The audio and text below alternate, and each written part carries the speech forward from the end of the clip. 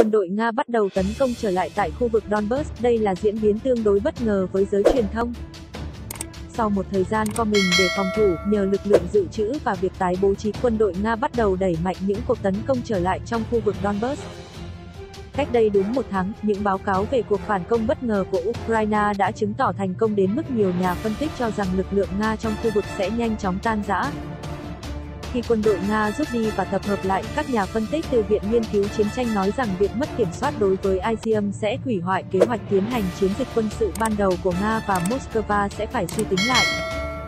Tuy nhiên, theo tình báo Anh, các đơn vị tác chiến của Nga đang giành lại một số địa điểm ở trung tâm Donbass và có khả năng đã bắt đầu tiến vào một số ngôi làng ở phía nam Bakhmut thuộc vùng Donetsk.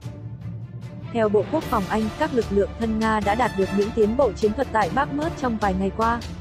Bản cập nhật được chia sẻ trên Twitter cũng mô tả cách quân đoàn hai lực lượng thân Nga ở Lugan có khả năng tiến vào các làng Opiton và Ivangrad. Tình báo Anh còn nhận xét rằng cục diện chiến trường có sự thay đổi là nhờ sự giúp đỡ của lính đánh thuê thuộc tập đoàn Wagner, những người được cho là vẫn tham gia nhiều vào cuộc xung đột ở Bakhmut. Thông tin tình báo cũng cung cấp một cái nhìn sâu sắc về cách Nga nhìn thấy tiến độ chậm chạp ở Donetsk, đồng thời mô tả cách Điện Kremlin có thể coi việc chiếm giữ Bakhmut là bước khởi đầu để tiến tới khu vực đô thị Kramatorsk-Slovian. Đây là trung tâm dân cư lớn nhất ở vùng Donetsk, vẫn được kiểm soát bởi lực lượng vũ trang Ukraine. Nga coi việc đánh chiếm mục tiêu này có ý nghĩa then chốt trong việc phá hủy tuyến phòng thủ vững chắc của đối phương.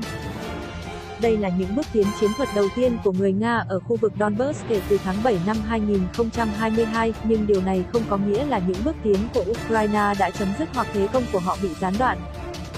Theo bình luận của ông Serhiy Haidai, người đứng đầu chính quyền khu vực Lugan thân Nga, lực lượng vũ trang Ukraine tiếp tục tiến lên ở Lugan, khu vực gần như hoàn toàn do người Nga kiểm soát chỉ vài tuần trước.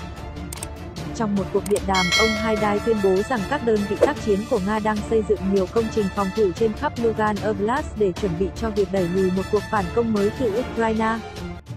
Quân đội đang thực hiện công việc của mình một cách rõ ràng, theo đúng kế hoạch.